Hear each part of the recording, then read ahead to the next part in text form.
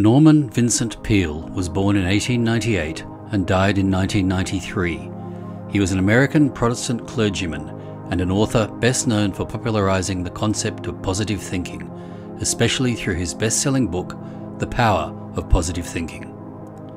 Alongside his public ministry, he had an extensive career of writing and editing and radio and television presentations.